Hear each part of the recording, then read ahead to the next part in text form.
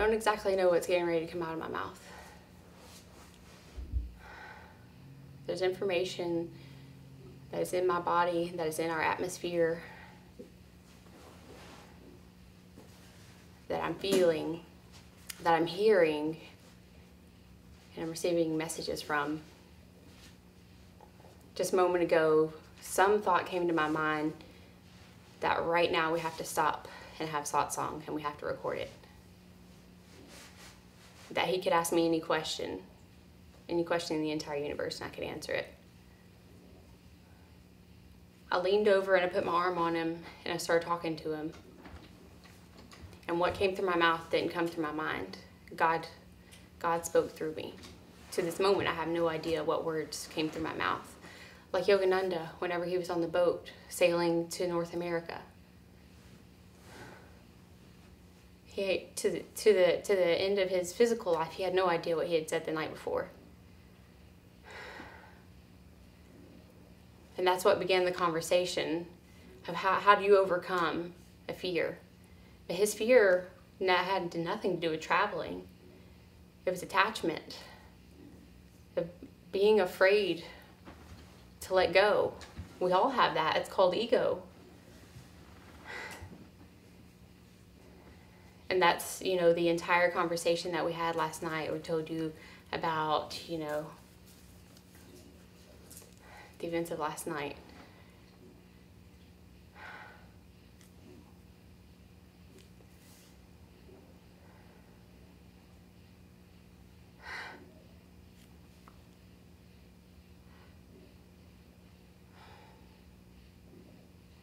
And in becoming so mad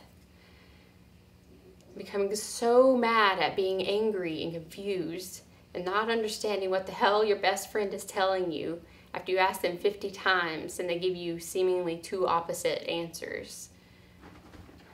But the two opposite answers are the same.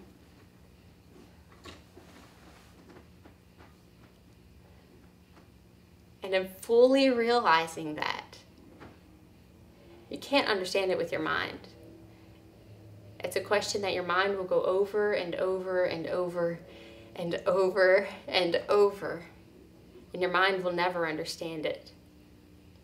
And when you're so mad and you're so angry, you realize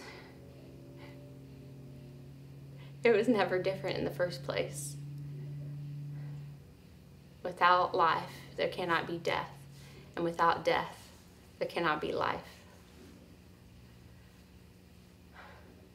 You have to let go of one to receive the other.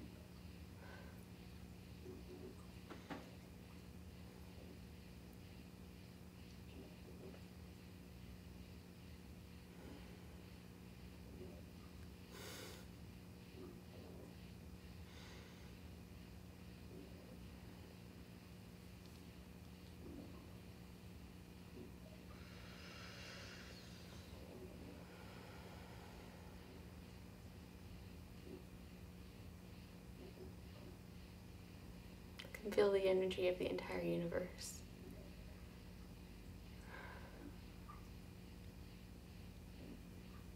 But there is no I.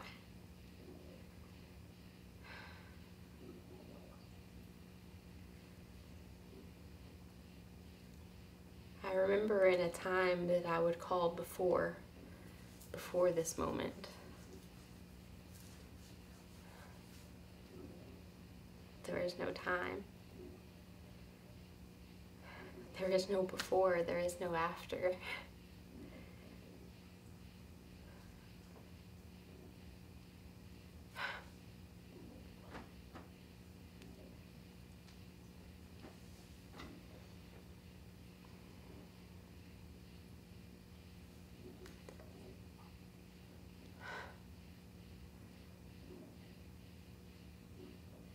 I cannot even tell a story because I cannot understand what I is. It is such a concept.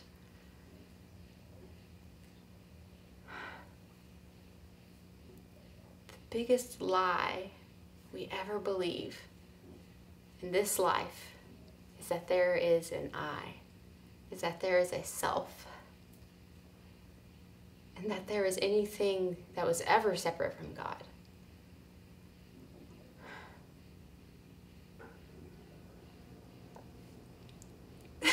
Do you understand?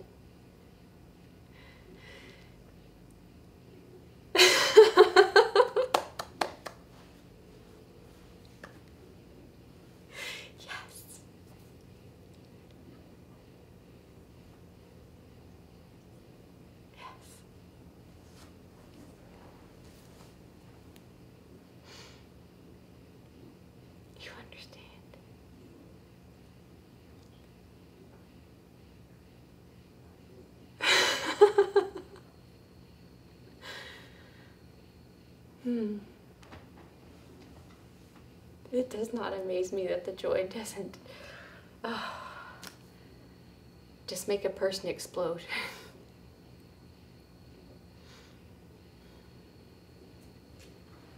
You've always been this.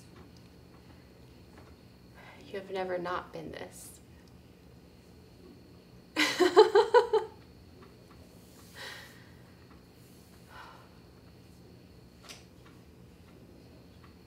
While I was taking a shower,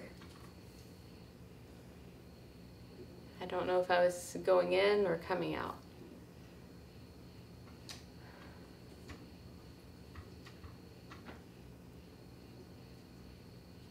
The I realized that there's no separation in anything.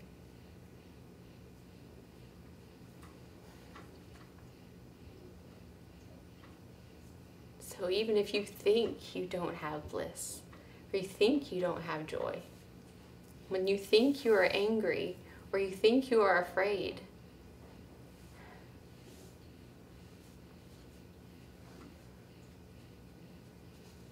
at the same time as being afraid for your life, you are completely blissful.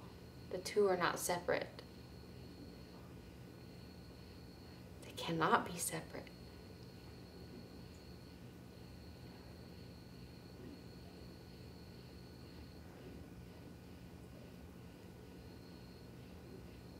You've always been this.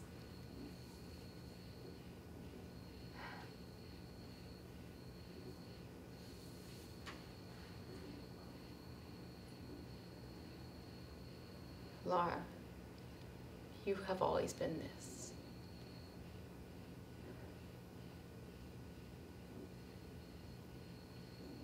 You have always been this.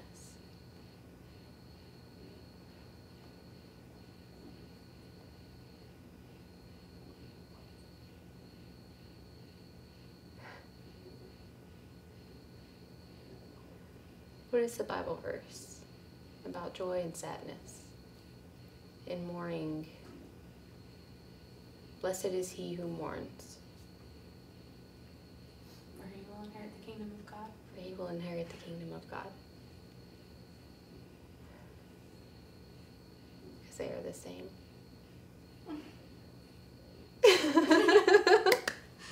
Do you understand? Yeah.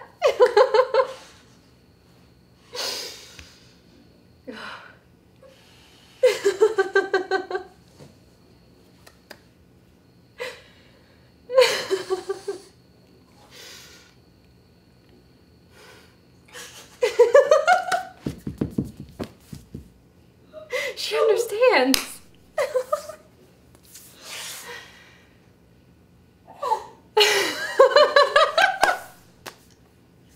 Yes. It's everything.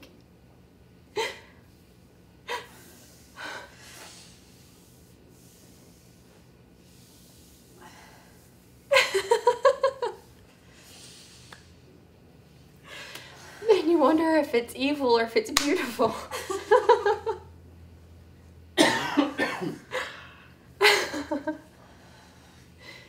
Because it is. And it is not.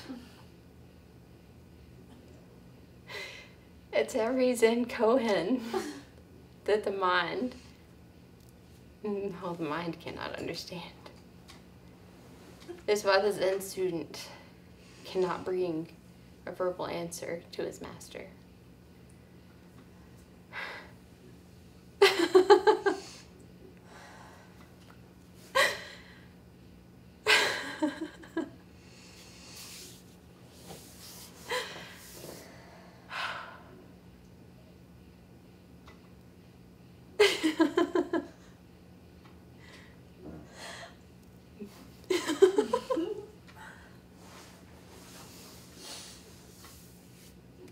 Now you understand.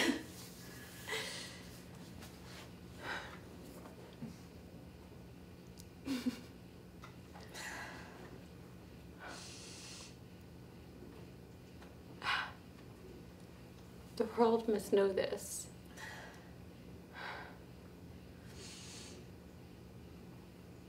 That it always knew.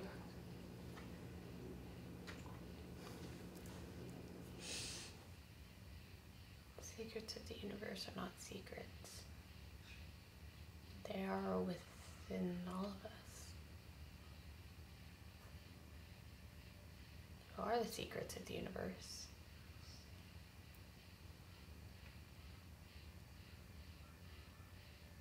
Keep ourselves a secret from ourselves.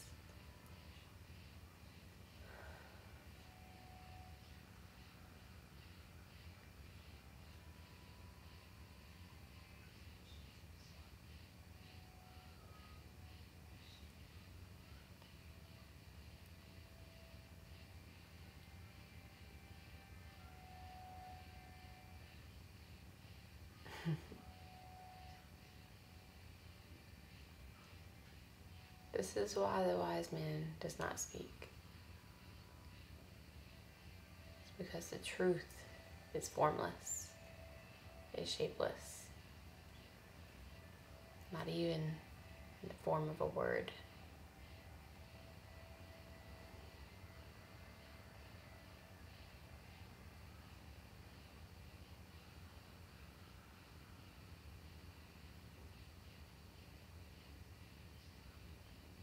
The mind cannot understand.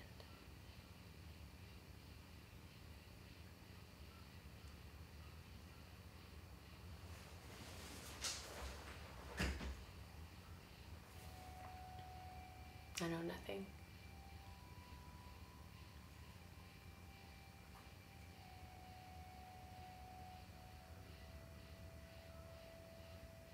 And knowing nothing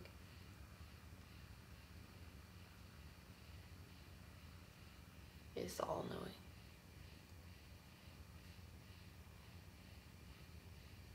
Nothing.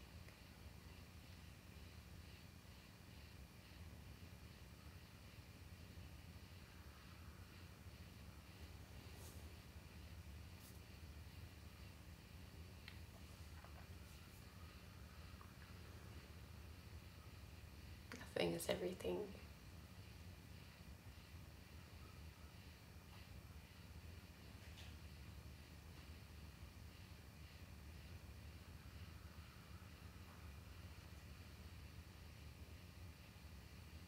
Sadness is happiness.